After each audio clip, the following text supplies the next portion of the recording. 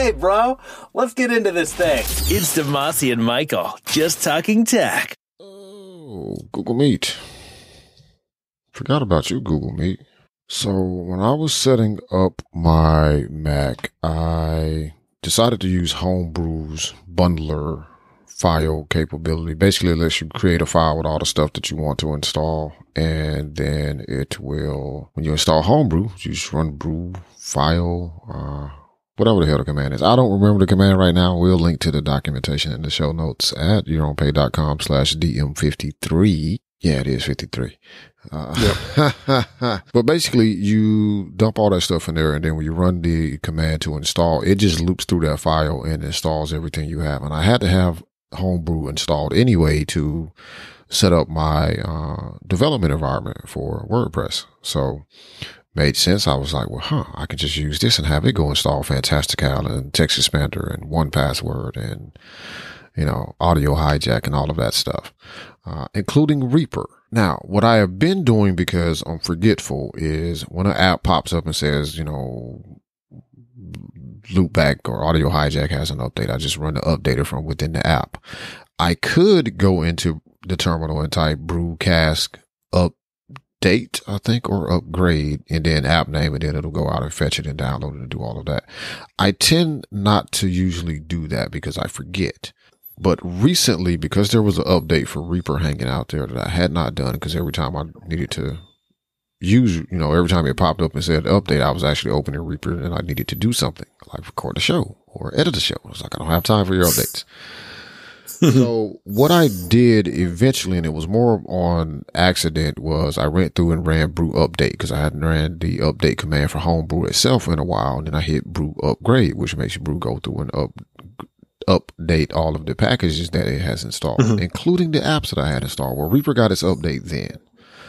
And what I think may have happened is that Homebrew deleted some file, probably not an important file, but some file related to the installation when it installed the new version of Reaper. Because when I open up Reaper, and this is recent, like this just happened today, the update happened for me a few days ago, since I edited DM52 a little bit. I go in, I hit Command T to make a new track, I type in the track name, and then I start erroring around, and I get nothing in that little view over there where the tracks show up. I don't know the official name of that thing, but I'm like, how that's weird. Well, the track is created. I can see the track, but it's not moving. So I think Asura has gotten screwed up somewhere with this Homebrew installation. And I have not went and downloaded Asura because I just noticed it, to reinstall it. So that is what I think I'm going to have to do to get Reaper back into its functioning state. So, and then there's also a setting somewhere in Reaper that will let you reset Reaper to default. Yeah, hopefully I won't have to go there. I'm thinking, because it seems to be an accessibility layer issue, I'm thinking it's just that Asura got zapped some kind of way. Which means I'm going to have to just, go download Asura, which there could possibly be an update for Asura anyway.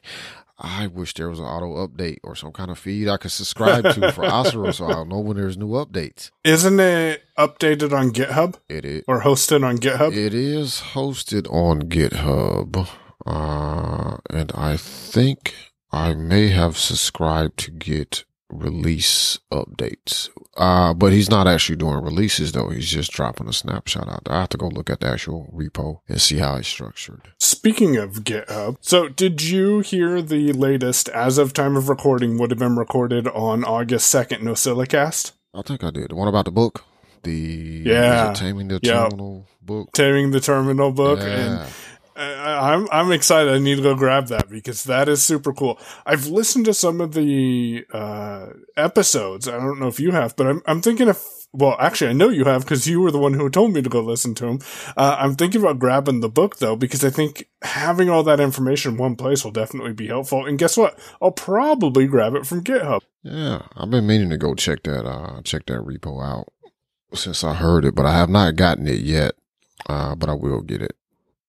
pretty cool project. I will link to her post about it in the show notes. But yeah, cool idea on what they did. And then that is one of the things. So the way that they used GitHub to build this book is it's interesting. I'm sort of surprised. Well, I'm not really surprised. I was intrigued to discover that they did not take the route of using Gitbook, which is a version control system based off Git, but it's really designed, like the feature sets of it and the layout is really designed to write a book. Now, the possibility also exists that the reason nobody is really using this and talking too much about it is because Gitbook isn't 100, like it doesn't have the same free capabilities the last time I looked at it, that GitHub offers you. So with GitHub now, and for about the past year and a half, you have free private repositories on GitHub. You used to only get private repositories if you were a paying customer, which I have been for about 3 years now. But you now get free private repositories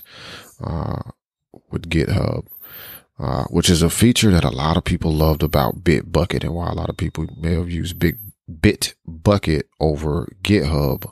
I found Bitbucket to be annoying with its layout and its, goofiness. But yeah, I thought the project was interesting. I have actually considered, so another place that uses GitHub, and you don't hear much about it, you may read about it in an occasional article, is macstories.net. They use GitHub for all of their articles. And the way that they go about managing that is each writer or author at MacStories has their own Git repo, and they invite the people to it that need to, see the article that they're working on or whatever, and be able to edit or provide comments. Right. But they're tracking the changes to their article as well as the comments and suggestions all through Git, which I find very fascinating, because essentially all GitHub is, it sounds extremely complicated when people talk about it. And some people out there even try to make it sound super complicated and all, heavy developer, it's DevOps. And man, all it is a bunch of text files. And when you make the change, when you commit, that's like hitting save in a document. So you could version control just about anything that is text. It gets a little weird when you start getting into like media files and things like that, but just straight text, because it's all code, is just straight text. Like it. Right. So, and I'm actually using GitHub. One of the, interesting, well, maybe not interesting to anybody but me, because I like it. But one way that I have been using Git for about a year now is to keep version control of my RSS feeds. So I just dumped the XML file or XML file, whatever it is, OPML file, out of my OPML reader. And every few months or so, if I've made any changes, added a feed or removed a feed, I will update that in GitHub. And when I commit, I just write the commit message as, whatever the date is, podcast changes or RSS changes. I'm also doing the same thing with my podcast file and that's currently in Overcast. But I just dump that file and do the same thing. And the reason is because occasionally I have done this to myself where I will go blow away everything. Like, oh man, fuck all these podcasts. I don't want to listen. I'll just delete a whole bunch of crap. Mm-hmm. It's like, man, what happened to that one show that I was listening to, or it had an episode that I needed to hear and I don't remember the name of the show and nobody else remembers, even somebody who recommended it to me. I'm like, I don't quite remember. It's like, oh shit. So that's one reason.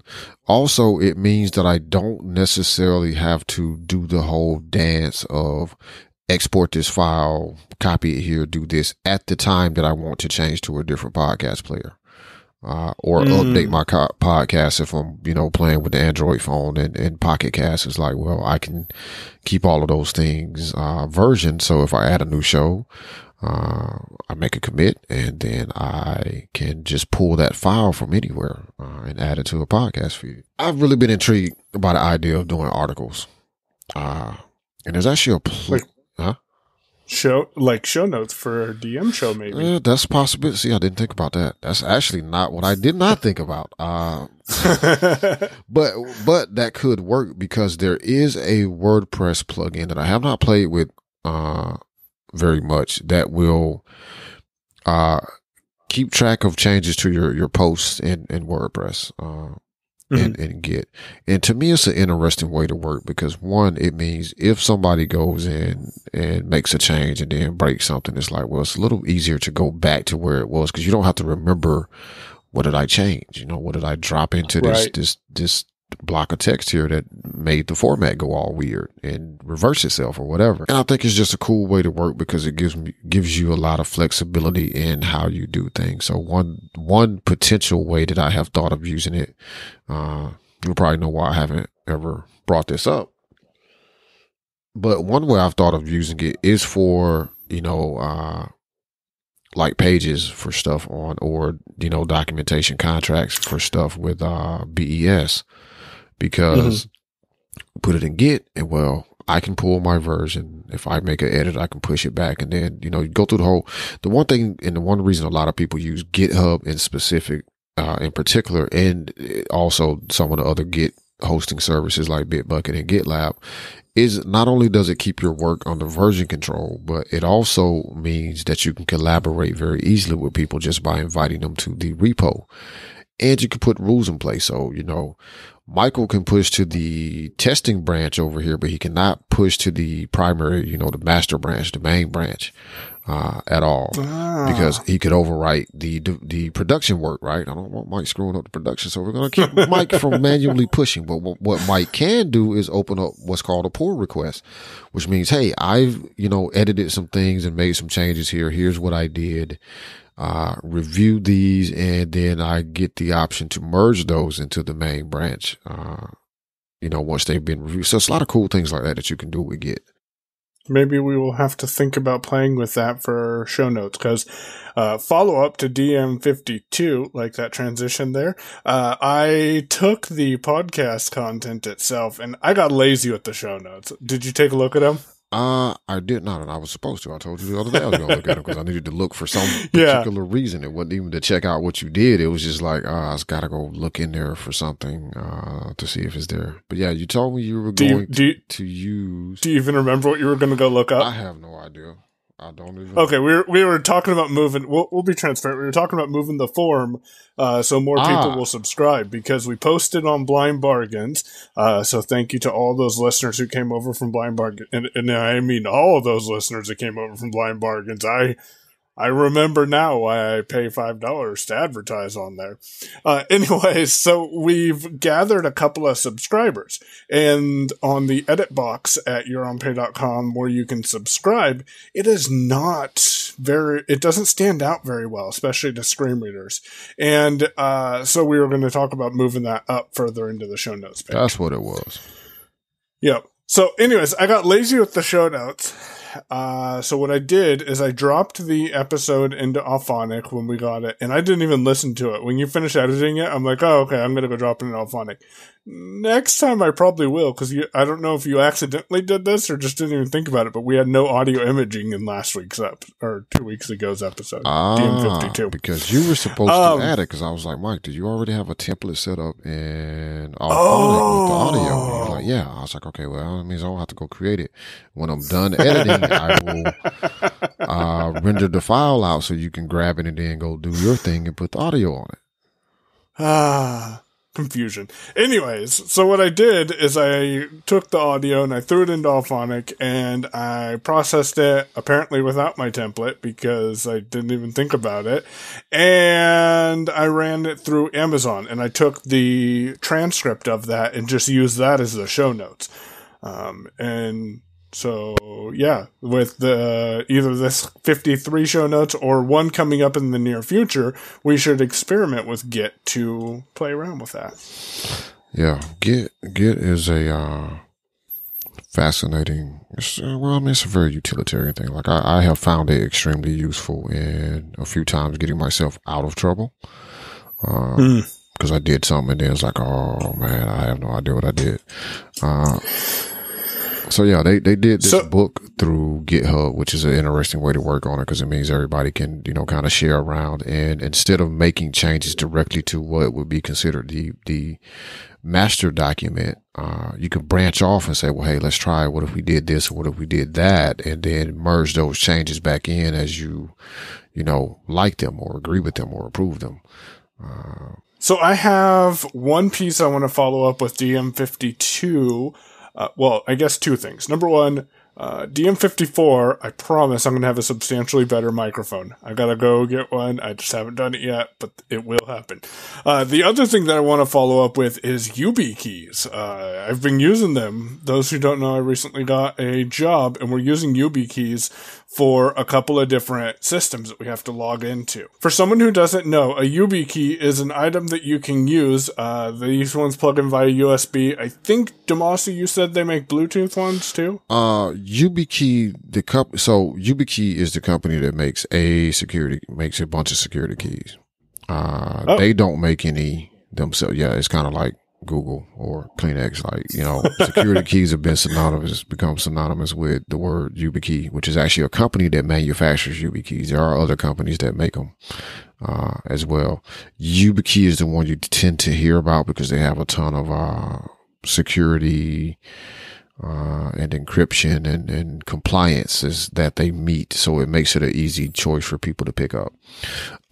They themselves, as far as I know off the top of my head, do not have a Bluetooth version. There are other companies that make Bluetooth versions of security keys. And your phone can also be a Bluetooth security key in certain scenarios. So the one that I have, and it's a little tiny key-like thing I even have on my keychain that I plug into the USB port for my work computer.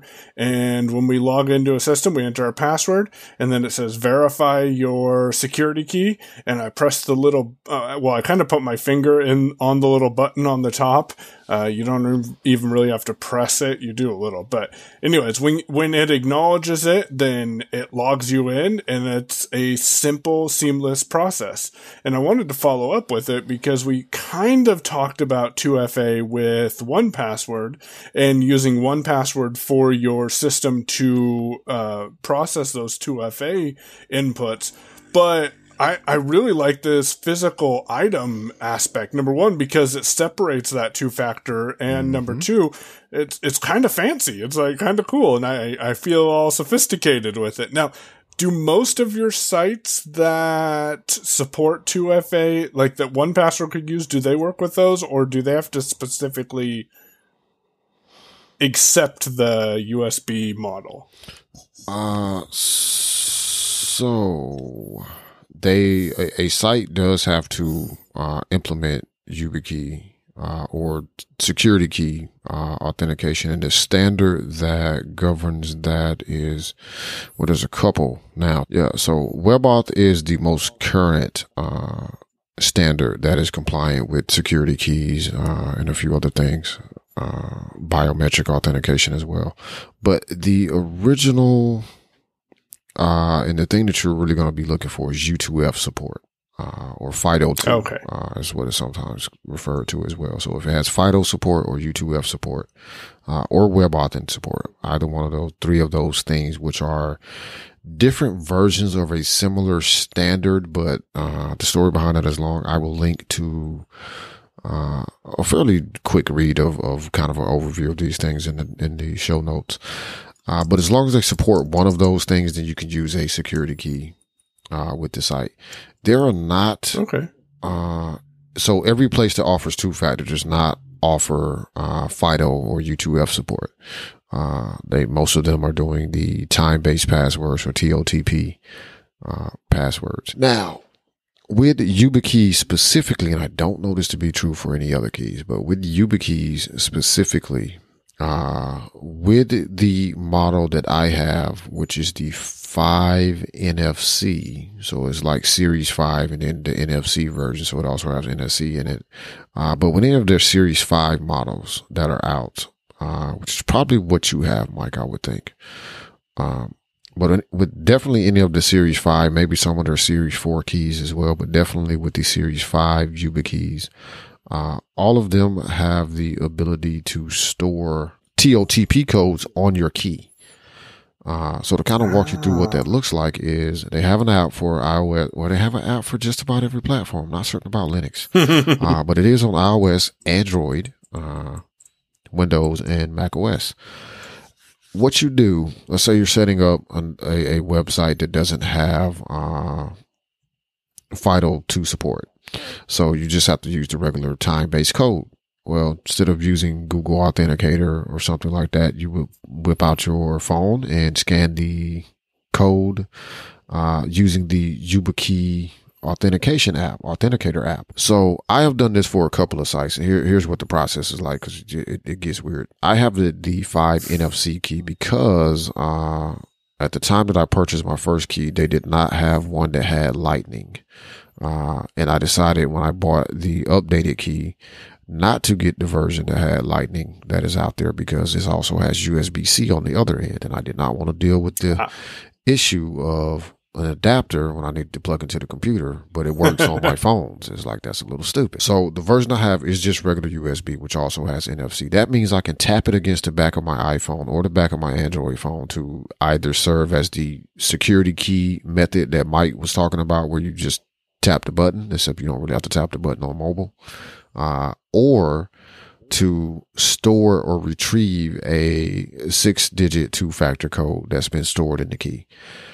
So with the Yubikey Manager, Yubikey Authenticator app on mobile, what I would do is go to a site, pull up the app, hit Add New, scan the QR code, and then what happens is it doesn't save it into the actual app. It's going to tell you to plug in or tap your key on your device. And when you do that, it saves all of the information that comprises that two-factor code onto your key. So when you need to retrieve a code for your key, you have to open up the Yubikey Authenticator app and tap your key or plug it in and push the button or tap the button. Because I'm like you, I don't think you're really pushing the button. I think you're just kind of resting your finger on it for a second. Because it's not, I don't think it physically moves. I don't think it does. But you do that, and then it pulls the data and says, "Oh, here's all the codes you have on your key." And then you look at the code that you need, and then you go type it in. So all of that is actually stored on your key. The upside to this is, and this is why I actually tested this, was for this reason. Went to the Android phone, and I had a couple of two-factor codes that were not in 1Password because they've been in another app before 1Password offered this. So I did go in and update those and added them to the security key, also added them to 1Password, but added them to the security key. Well, I did all this on my iPhone.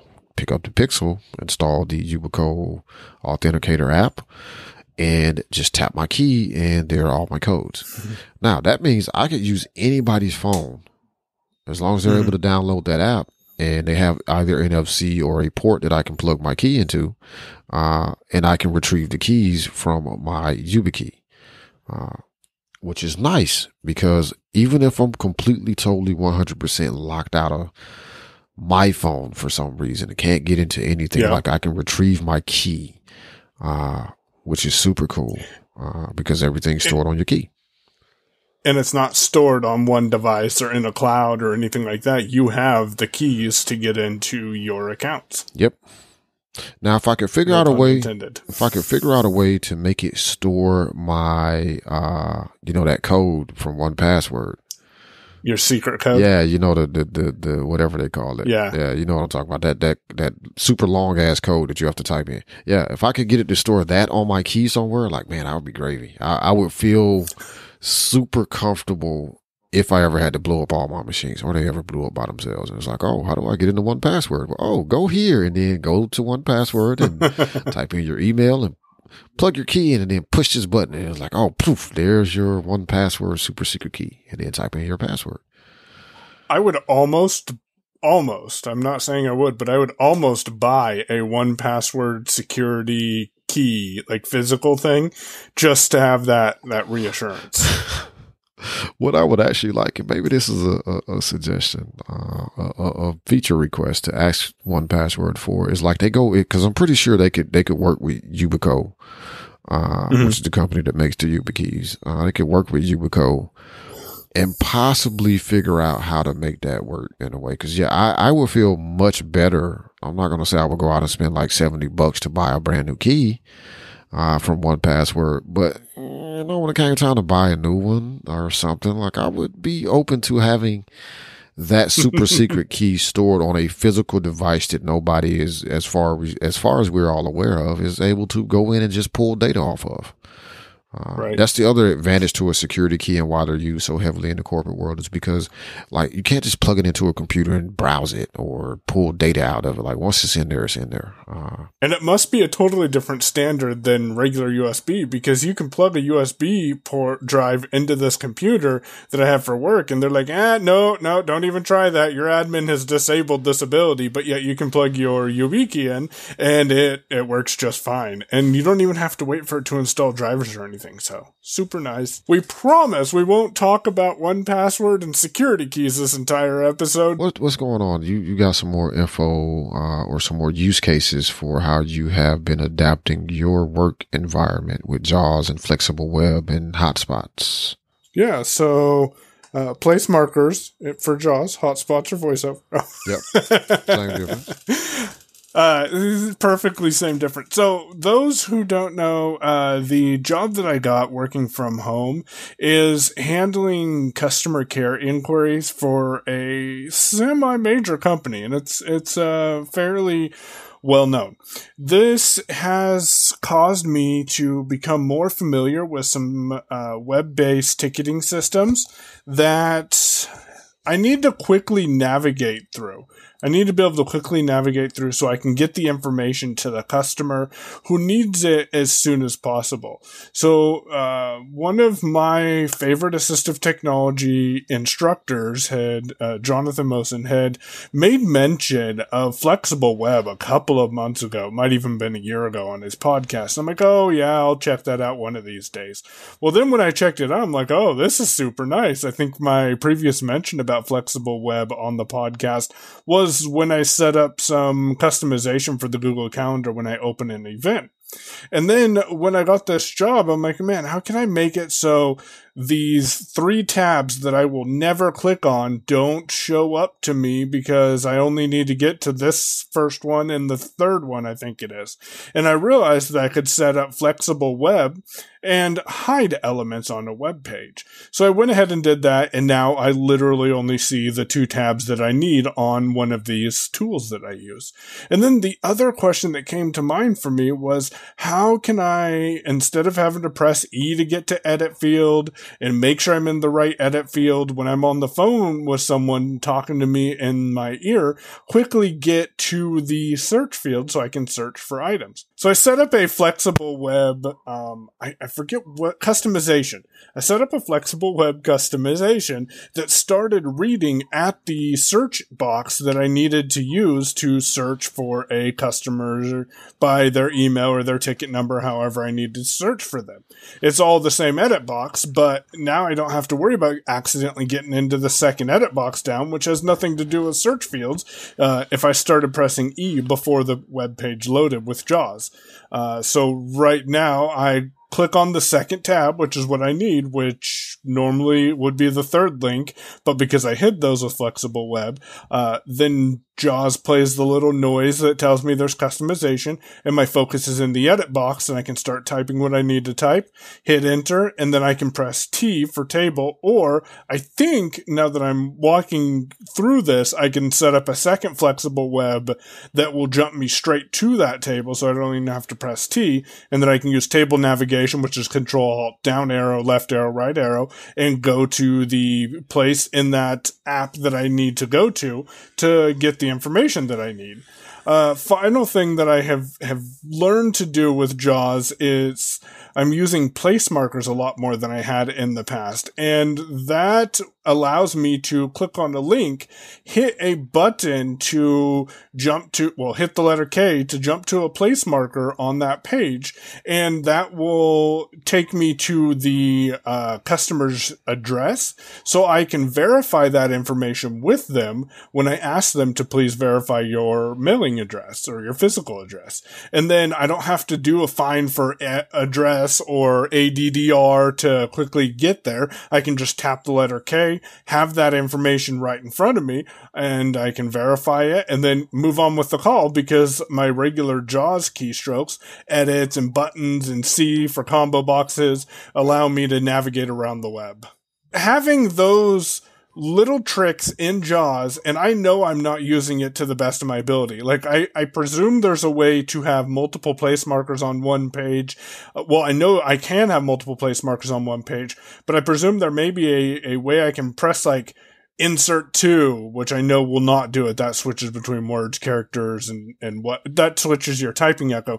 But maybe there's a keystroke I can push that will get me to the third place marker on the page, and I can play with that. It all comes down to learning your technology, though, because I've known these features have been available for a while, and I've just never played with them. This puts me then on an equal playing field with my sighted colleagues, because I can handle an engagement with a customer, whether that be a live chat, an email, or a phone call, and have somewhat of the same response time to that customer and be able to address their concern or their questions with no hesitation, because I have all the information I need. Nice. Something I have to realize, and it comes down to I think it's a blindness thing, where you always feel like, or at least I always feel like, I have to be able to prove to someone that, yes, I can do this task, or yes, my blindness isn't going to be an issue.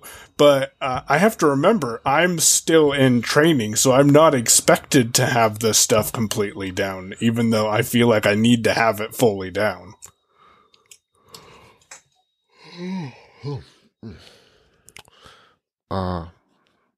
I think that particular complex is something that blind people, a lot of them feel, and most certainly doesn't apply to everybody. I think a lot of them feel a need to be able to do more, and not to take the conversation down a strange path or anything. It's also a lot like that when it comes to your ethnicity or your race. You as a minority oftentimes feel the need or feel the pressure to outperform your counterparts, because there's already a strike against you when you walk in the door, in a sense. And I think a lot of blind people get that as well, because I've always tried to excel at any work that I did. Like, simply because if it comes time to lay people off or fire people, like, well, that guy's been excellent. Like, he's been great. So we don't want to chop him yet. Right. Rather than, he causes us a lot of, extra work or, extra things to be concerned about. There's a lot of concern there with him from a legal side or a financial side of purchasing equipment or making adaptations or modifications. But he's not as productive as this one person, because it takes him double the time to get something done. Right. And I've been like that since I was in school. Like, you took when I took standardized tests in school, like, they would always like double. You would get like time and a half more than what the sighted kids got to finish the test. My goal was to be done before most of the sighted kids was done. And still pass, or at least in an equivalent time, like, I wanted as their what time they limit. get. Yeah, I wanted to be done in their time limit at minimum. Like that was the minimum that was acceptable to me, was to finish my test in the same amount of time that it would take them to finish their test, not to be sitting there for 2.5 hours trying to take a test that they had an hour to take. Seems crazy. Because if you give me my stuff in the format I need it in and all of that, like, I'm good. I can take off. I can be on the same playing field as what so and so is, like the rest of the students. So that's all I had in that section. Markdown, Damashe, are you using it still? We talked about it in DM53 back in May of 2017. It's been a while. Yeah. Yep, I'm still using Markdown. Most of I would actually say at this point, like, everything I write is most likely in Markdown. And what are you mainly writing it in, or are you using it everywhere? I'm basically using it everywhere except in the random places where it doesn't work. Like, like if I write, and then you post a comment after you wrote it in Markdown, and you realize, this one doesn't support Markdown. Hashtag. It's like, that didn't work. Yeah. So on the Mac, I'm actually really fluid on the Mac because of I use drafts. Draft supports Markdown syntax, so I use drafts a lot. I haven't used Byword in a while, which I think is an app we discussed in DM15. Was Byword for cross platforms. I'm actually using drafts for the majority of anything I write right now. Can you convert and copy Markdown to rich text with drafts now on the Mac? So I can. I don't know if drafts actually supports that directly or not. I imagine that there's some way to do it because there's been that drafts action since drafts 4 on iOS where you could write something in Markdown and then send it as a rich text email. So it had the links and all of that stuff. So I'm pretty sure there is a way to do it. So on the Mac, what I actually use for a lot of my Markdown stuff, especially when it comes to doing conversions, is Brett Terpstra's Markdown service tools. And basically all it is just a bunch of services that you install on the Mac. Pick the ones that you want to use. And I even use it in email, like just from writing an email in the Mac Mail app. Like I will write my message in Markdown. I mean, if it's a long message, if it's like sure, we can do that, or nope, don't do that, or hey, wait, stop. I just write, But if it's like a long, like I recently wrote an email to someone with some explanations of, the work I had just done. Like they paid me to do a thing and I sent them, here's what I did. I wrote it all in Markdown. So I can have my nice bulleted list in the way that I'm comfortable with and headings and all of that. And then, do a Command A to select all. And I set the shortcut convert Markdown to rich text to Control R on the Mac. So automatically converts it to rich text. Some of the other workflows that he has in that group of services that you can download, and all of them are individual services. So you can install the ones that you choose to use and leave out the ones that you don't. But some other ones, the primary ones for conversion are convert, Markdown to rich text, convert Markdown to HTML, which comes in handy in WordPress. Convert HTML to Markdown. Doesn't he have that one? Convert HTML to Markdown, and convert clipboard to Markdown, I think is one. Convert HTML to clipboard, which means in a lot of cases you can select text in a web page and then be able to have it grab the HTML source code and convert it to Markdown and store it on your clipboard. Some of the other ones I use, like the ** for bold and italic. I have those mapped to Command B for bold and Command I. So I just select a block of text and hit Command I and it's italicized. And that's anywhere in the operating system? Yeah, anywhere that I can select text, or in any edit field where you can write text on the Mac, that works. Here's some really nice linking ones. So one is just create a new link. So you can have it do one of two things. Create a new link will take your highlighted text or highlighted link. It will detect whatever you have selected and then put the appropriate characters around it and then leave the next field blank. So let's say you select a block of text and run that service. It'll put the brackets around the text and then leave with blank, with empty parentheses to put your link in. It also has one link from clipboard, which is super simple. You select the text you want to, and then you have your link on the clipboard. It automatically maps all that out.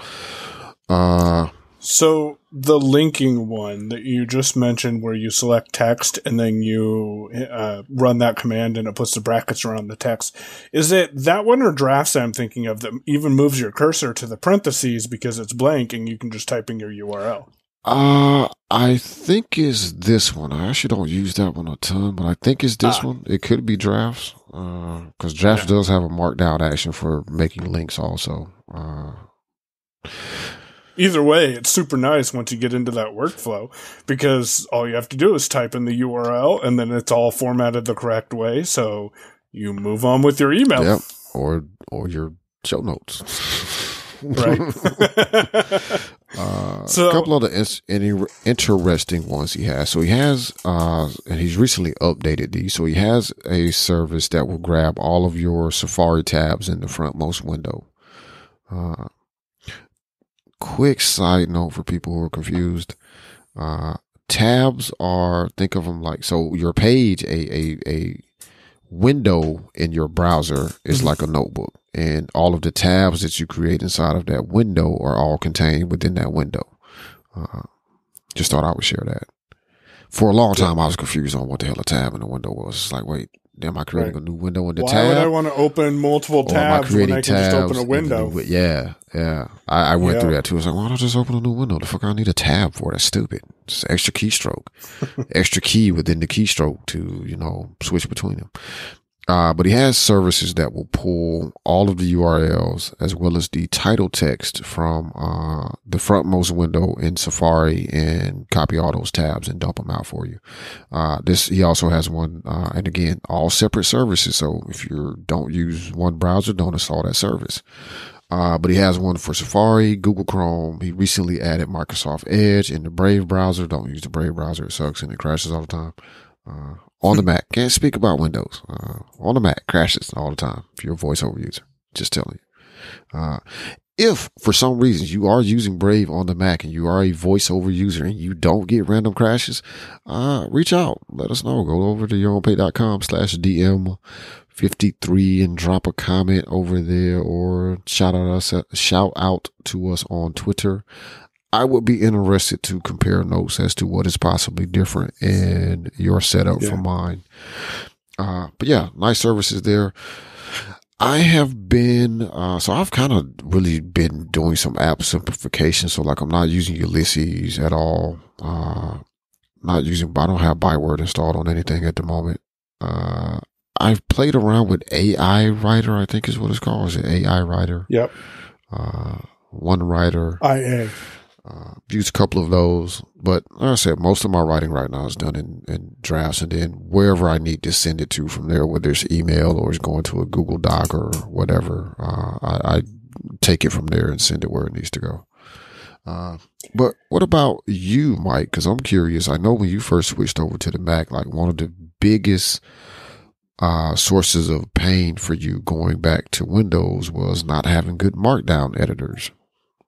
So, that was one of the biggest complaints. One of the complaints that I had is I can't write Markdown and convert it. There might be ways to do it on Windows, and I need to do some more research into that.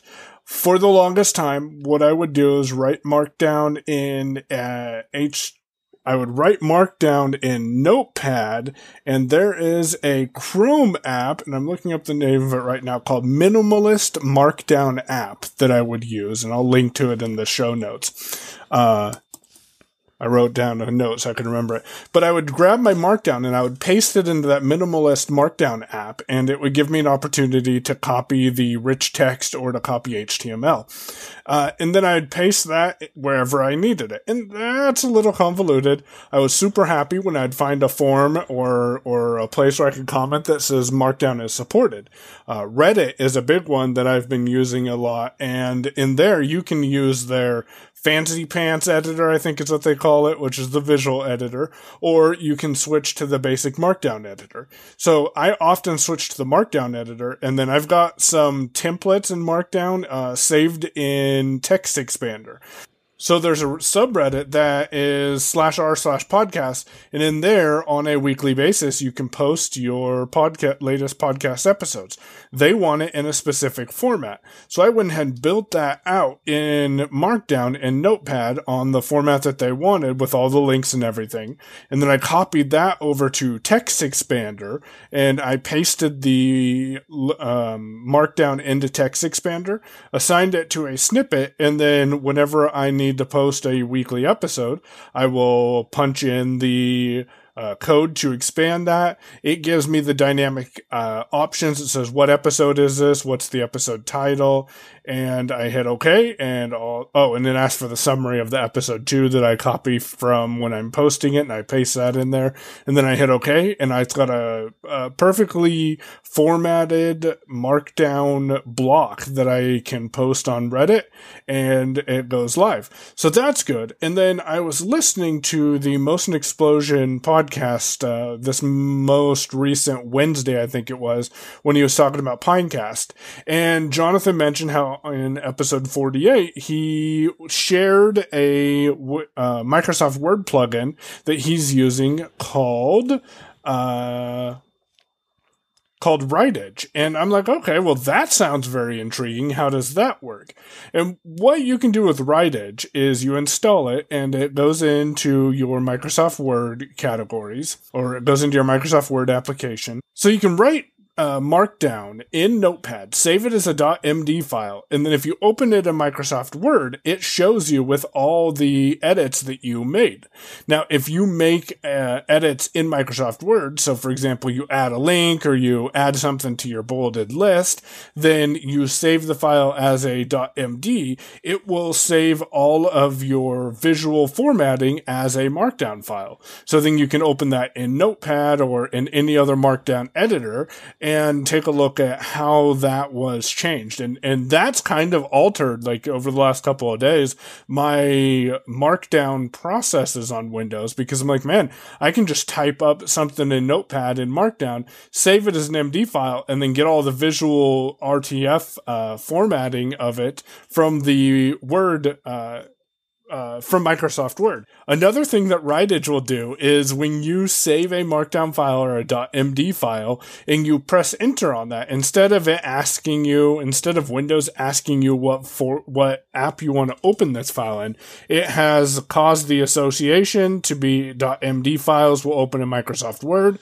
So you open it in Microsoft Word and you can make your changes and then save that and then either open it in Notepad or move it to somewhere else where you need it. So right now, those two minimalist Markdown editor, a Chrome app, and I got that when I was using a Chromebook because I wanted Markdown functionality in the Chromebook, and the Writage for Microsoft Word are the two ways that I am working with Markdown on Windows. Cool. It's interesting that tool exists for, the add-on exists for Microsoft Word. That's not something I would have expected to see. Right? Me neither. And when he mentioned it, I'm like, my initial thought was, oh, that's not going to be accessible, but it's not accessible. So I am playing with it. You can create tables in Microsoft Word and it saves the Markdown formatting for that. So that is interesting as well. I have not found something on Android for Markdown. Now, that is not to say that it doesn't exist, because I haven't looked for it, but I will be doing some research into that because I see mobiles here on the show notes. I presume you're just using drafts on iOS for Markdown? Pretty much. Mostly, I'm going to be honest, like I don't do anywhere near the amount of writing that I used to do on my iPhone, that I have done in the past. So, that's one reason, like, drafts works because it's cross-platform. I don't have to worry about it. Don't have to worry about some random app. I have, again, like I said, and that's actually where I play with, AI Writer? IA Writer, one of them. We'll get it right in the show notes. It'll be there. In One Writer, which are all apps I bought at some point in the past. I don't use them, but I did, play around with them for a little while. It's like, I really don't do that much writing on iOS. I don't have an iPad, so that's the only place I could possibly foresee me doing a ton of writing, where I would need maybe something other than drafts for that. But yeah, I was curious, had you encountered or found anything or tried out anything on Android that lets you write Markdown? I know we have both sort of accidentally, or at least in my case, at least I know for certain, it was accidentally figured out what Google Docs will support in Markdown format and what it won't. Google, if you're listening to this podcast, it would be nice to be able to just paste it. And speaking of that, actually, Andrew, while I was learning about Writage, Andrew goes, well, can you use Markdown in Google Chrome? And I'm like, nah, not, or in Google Docs. I'm like, not really. I mean, you kind of can. But then I jumped into a new Google tab because that's what I do when I'm curious. And I said, can you use Markdown in Google Docs? And apparently there's an add-on to Google Docs that will let you use Markdown. So I'm going to check into that a little bit. We should look at that. Although I remember there was something, and maybe it's not the same thing we're thinking about, because maybe this it was not a Google Doc add-on. I don't think it was something else. Remember we were looking for, I remember what I was looking at. So no, this is probably not the same thing. This add-on you're talking about is probably not the same thing. We were looking for a way to be able to take your Google Doc and automatically, use it to publish to WordPress is what I was looking for. And there was some weird add-on that did that. And I was like, that looks a little fishy. Don't think you need all that access to my WordPress site. I'm cool. Moving on. Right. And as Mike pointed out to me, you can paste a Microsoft Word document, which you could also export your Google Doc as a Microsoft Word document. You can paste a Microsoft Word doc into the block editor in WordPress, and all of the formatting sticks. You can do the same thing with a Google Doc too, just so you know. Okay, so you don't even have to do a conversion, just select and paste. No. Nice. Yep. And man, that alt/, I think it's command/ on Windows or on Mac. It might be. Anyways, alt/ on Windows, Damashe can figure out what it is on the Mac to get you into the menu search option for Google Docs is super handy. Like, I can type in bullet in that search and, hey, look, I've got bolded lists. Damashe may have noticed that I've been using bolded lists with the Google Doc lately. So, yeah. Yeah, so see, that's one of those things I accidentally discovered where I just hit a dash and space, and when I hit return, it turns that dash into a bullet, and I've started a bulleted list. Wait, really? Yeah. You didn't know that? I thought we discussed this. Hold on. I think we did. I'm going to do it down here, or you can do it anywhere. But it does. For some reason, it keeps the dash there, though. Unless that's how they're formatted, because JAWS says dash bullet. Maybe it's making a weird. And then when you hit enter, it says dash bullet blank. I will try that. It works with star also. See, it is a test. Boom. Yeah, dash bullet star. Oh, probably because I forgot to delete the dash. Yeah, I was going to say, delete the first bullet first, then just type a star, and as soon as you hit space, it says bulleted list created. Right. That is super cool. See, we learn something new every day. Yeah, so I've never. What I learned. It is command / on the Mac also to get to that search. Help. What I learned in Word is if you hit Alt Q, that'll put you in the search to search the menu bar for Word. You type in bullet and you hit enter, and that starts a bolded list. You type what you want to type, then you press enter, and it puts another bullet. But if you press tab, then it puts a nested list there, and then you type your additional content and you press enter, and you're still in the nested list. But if you press shift tab at the beginning of that line, it'll take you back to the main list. So I don't know if Docs does that or not. Because I made sub this in Docs, and I don't remember exactly what I did to make it. There are several Markdown editors on the Mac that give you like similar functionality. So, you're typing along in Markdown using your stars or your dashes or whatever. You hit return, and it creates a new dash and push the space there. And with I believe it was Markdown Composer is the app I was using. If you hit tab, it will automatically just indent that bulleted list and keep you on that level. So, some cool editors out there. Some features I'm slightly surprised to hear that they're in Word, although it makes sense. Makes sense. It's just like, I wouldn't expect that to be there. But there are some pretty fully featured Markdown editors on macOS. iOS, I hear people love these, the IA writers and the one writers and all of that. I just don't really have that much need to use them on iOS, and I'm kind of cool where I'm at. The Mac, I don't really feel the need to buy a new app because I can write everything I want in drafts and then just go, if I need a Word doc, I can go to Pages and, paste it in and export it as a Word doc. Although that's weird.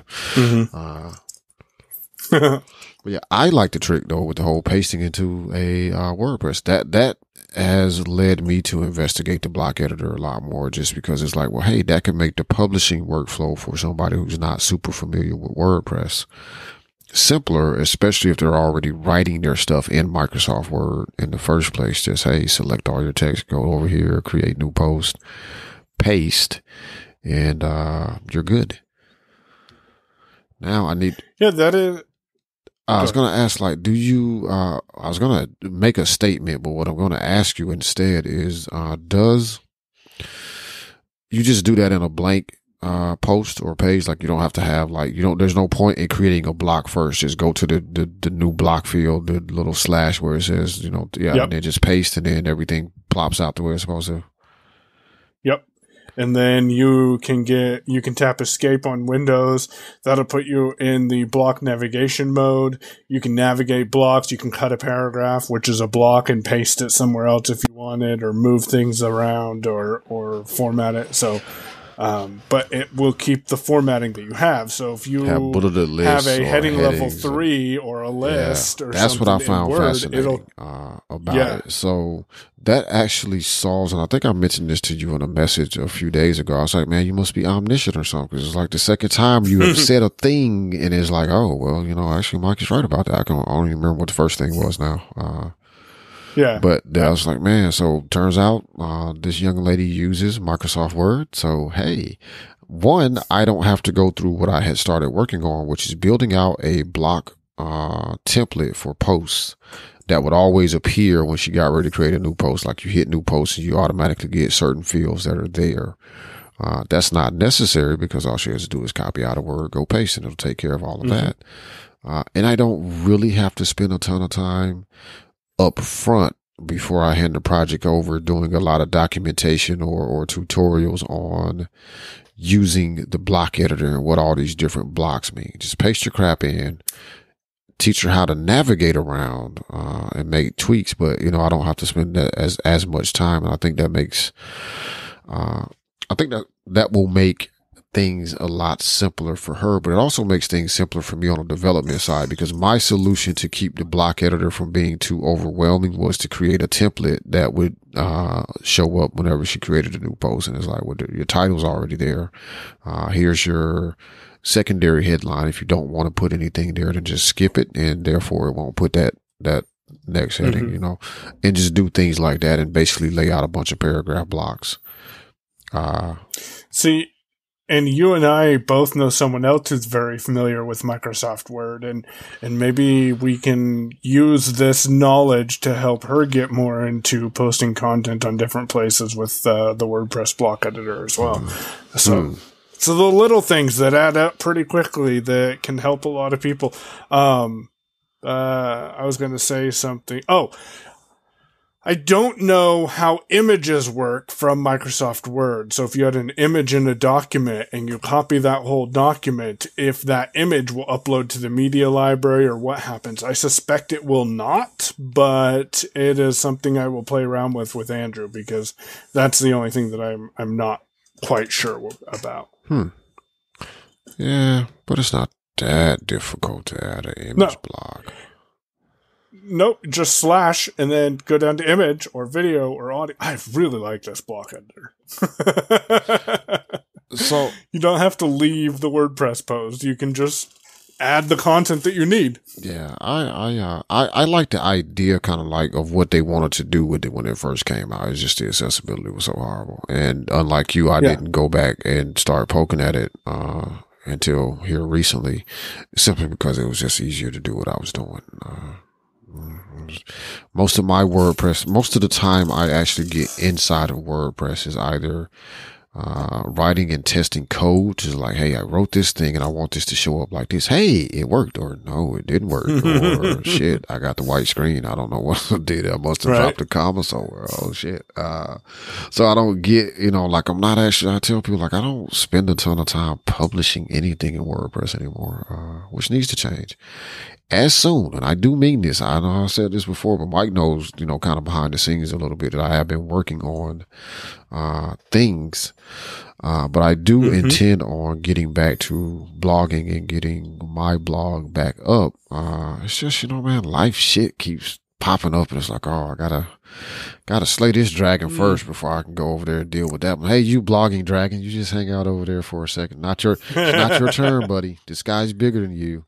Or this guy has money, so you hang out over there, cause that's the big one. This one has. This guy has an envelope in his talent, so I'm gonna see what he wants first. So I want to wrap things up with a quick tip that I got from Blind Bargains, and we will link to the podcast episode that I got it from, because I don't remember the number, and Damashe, I think, will appreciate this. So several episodes ago, I mentioned how I'm using virtual desktops on Windows.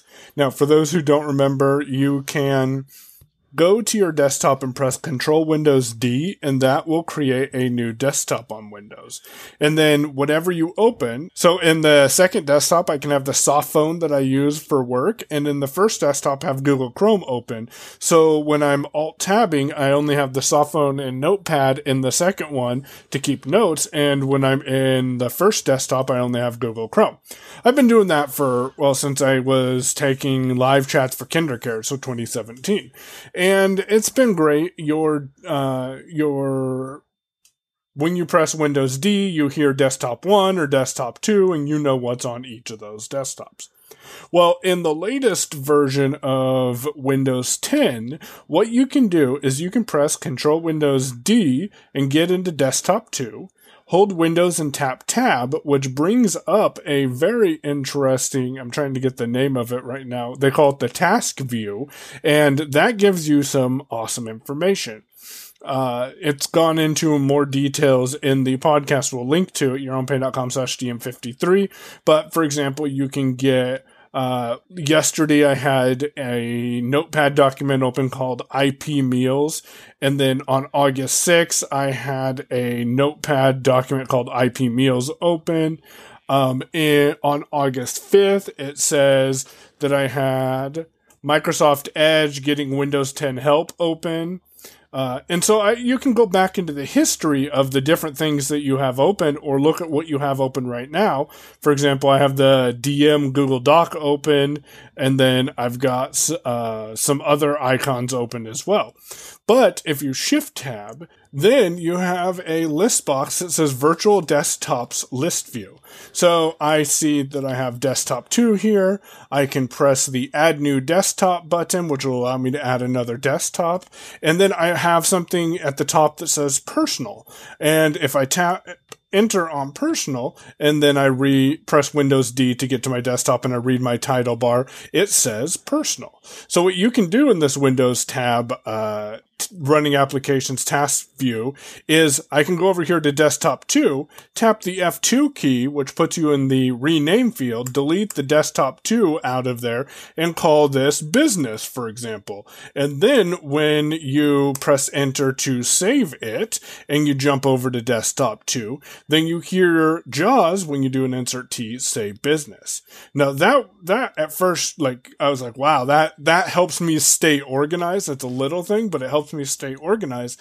But that also will keep if you reboot your computer. So that's even better, because I can reboot my computer, and then I'll have my personal desktop on the left and my business desktop on the right.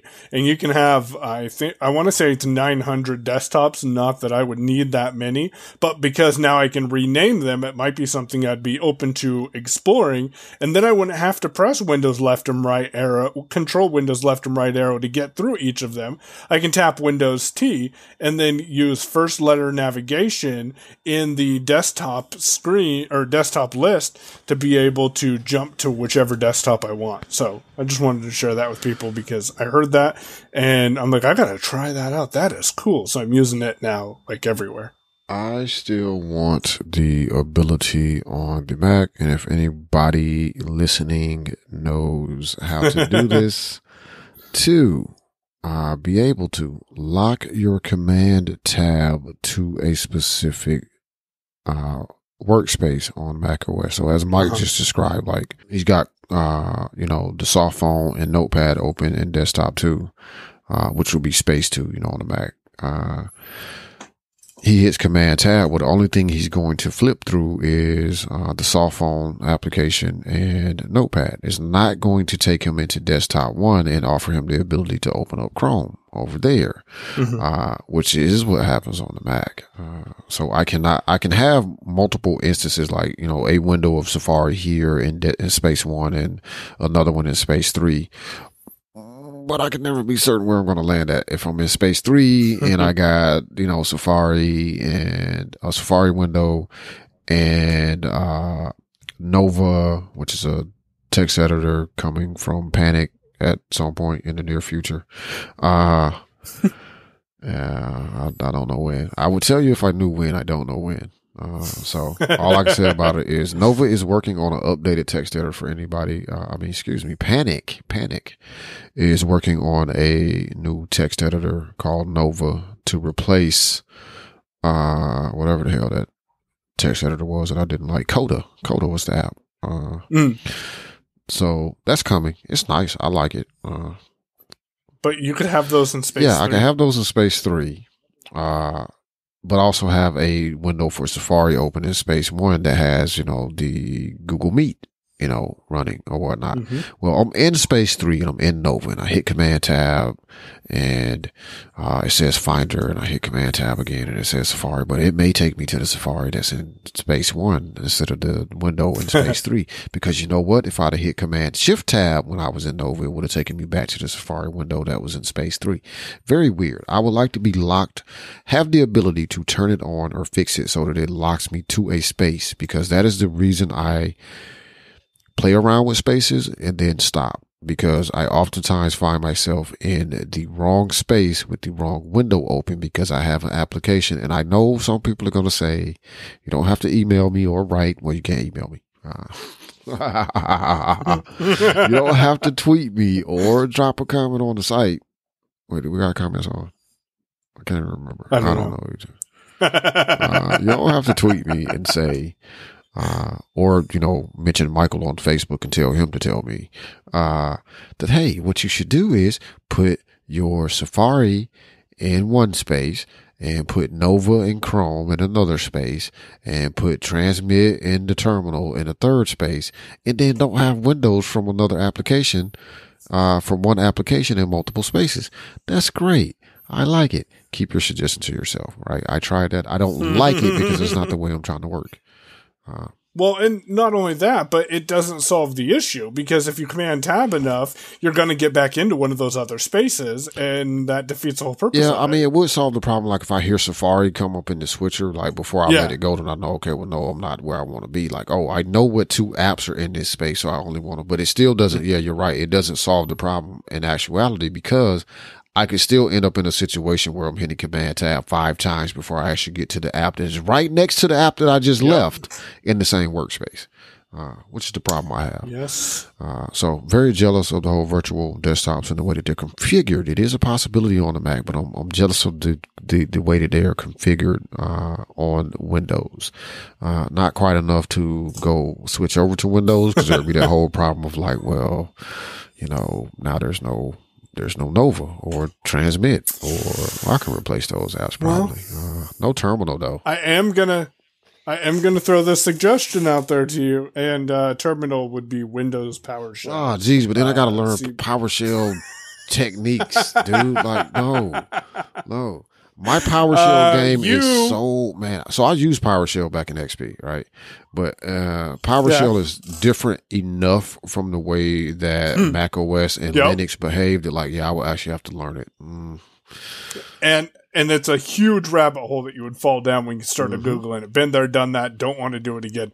What I was going to say, though, is you do, for the time being, still have a Intel-based Mac. You could experiment with VMware, but then that kind of defeats the whole purpose, because it's like, you're going into VMware to make virtual desktops. I got Chrome open in a virtual desktop over here in VMware, but now I need to go into my text editor that's back over here on the Mac. That's all. I do need to play with VMware. I have not played with it for a while to see what has improved. There are some possibilities that I will want to use it in the future for a few things. I need to kind of stay more up to date with Windows 10. If for nothing else, just the experience of it. Get on Windows 10 on VMware and just use Narrator. We are going to wrap this show up. I think I shared my tip earlier about something cool, which was the Yubikey Authenticator app. Get a Yubikey. We'll probably revisit this topic at some point in the future. I have a very strong feeling that Mike is going to wind up buying his own Yubikey. I have a feeling you might be right after I get a new microphone, which we will have for the next episode at yourownpay.com/DM53. There will also be a mailing list there when you're hearing this episode, a mailing list opt-in. Go over there because I am sharing with my mailing list what's coming up on the Kellyco show, and there's some exciting news about Kellyco that I can share with people here very soon. So, also, another reason to sign up is that at some point in the future, we're going to sit down and figure out a quick automated way to give you all of the links in email so that you don't necessarily have to go over the DM. But you got to go over there now if you want to get on the mailing list. So yourownpay.com, exactly. DM53 is where you can find that form.